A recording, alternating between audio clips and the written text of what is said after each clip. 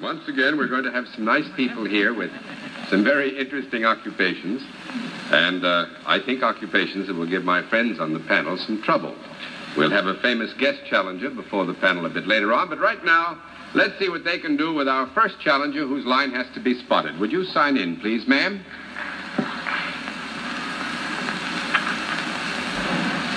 Jane Iden, is that right?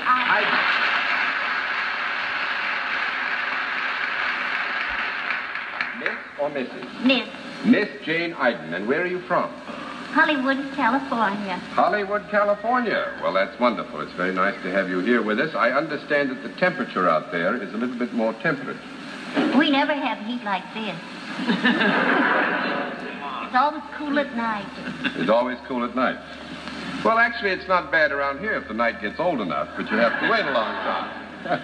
Well, it's wonderful to have you come and visit us. We apologize for the heat, but I cannot apologize for my colleagues on the panel. They're brilliant, and they would like to get a closer look at you. So would you take a hike down there? How do you do, Miss Iden? Hello, Miss Iden. Thanks. Are you missing the Beverly Hilton opening today? Yes. Are you really? All right, Miss Iden, if you'll come over here, please, and sit down next to me. I would ask you, first of all, if you're familiar with our scoring system, are you? Yes. Fine. Would you come in close so that you're comfortable and you can lean on the table and get close to the microphone? And if you know how we score it, let's let the people who are looking in at home and our friends here in the theater know exactly what your line is, all right?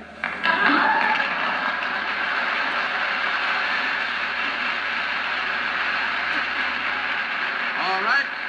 Panel, I would announce that Miss Iden is salaried, and we'll begin the general questioning with Miss Dorothy Kilgallen. Miss Iden, do you work for a profit-making organization? Yes. Would it be amusing for people to watch what you do?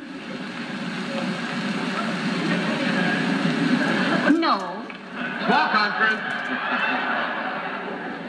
Maybe not to her.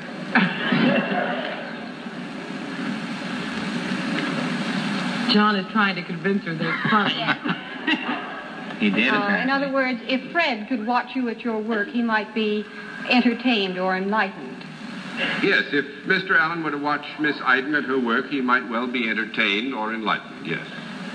Do you work with people? Yes. Do you work indoors? Yes. In an enclosure? We hope so. Do you work with one sex more than the other? No.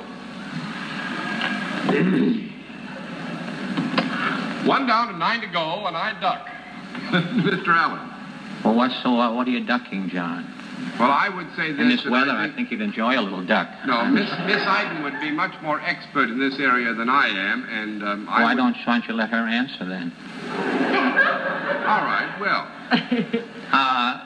She doesn't... her performance or whatever... Are you involved in show business in any way? No. That's 2 down and 8 to go. Well, I was trying to duck, too, John. I just wanted to join. Miss Iden can ask your questions, then we'll be all set. Nobody's asked if there's any product connected with what you do. Is there, Miss Iden? No. That's 3 down and 7 to go, Mr. Cerf. Miss Iden, judging by this to-do about working more with one sex than another, do the people who come to you take off any of their clothes? Oh, no. Wait a minute. Oh, wait.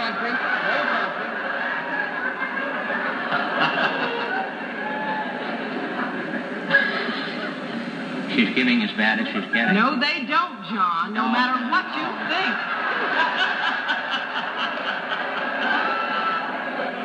Just because it's Hollywood, John, you know. Miss Iden says no. That's 4 down and 6 to go. They do not take any of their clothes off. Well, you do perform a service for these people. Yes. It isn't just that you're selling them something. Big pardon? Yes, it is. No, yes, it is not that Miss Iden is just selling something. Are they in some type of clothing when they come to you that is different from, well, the sort of clothing we're all wearing now? Yes and no.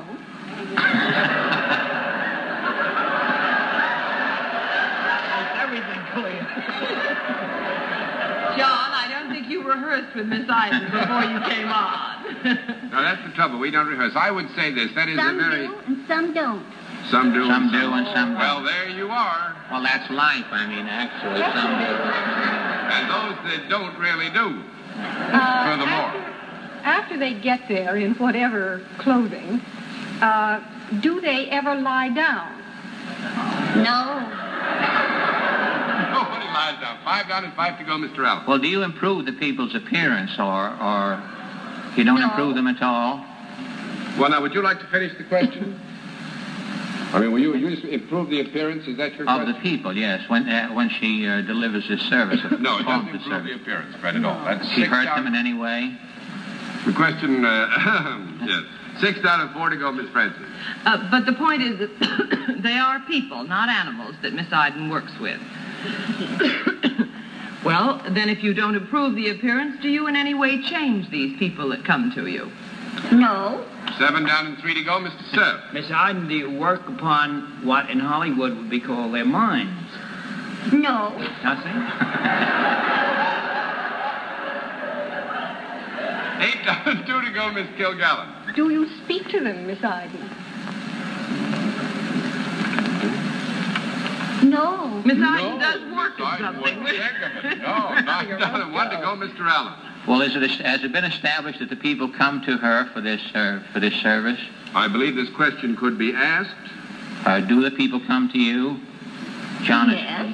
They do come to you in this enclosure in which you perform this function. Yes. And you don't improve their appearance, or you don't help them mentally in any way? No. You just mingle with them? Just photograph them as they are, you know. You photograph them? No. That's 10 down and no more to go. I don't understand why you didn't get this, because it's, all you'd have to do is look at Miss Iden and you'd get it. She sets pins up in a bowling alley out in Hollywood.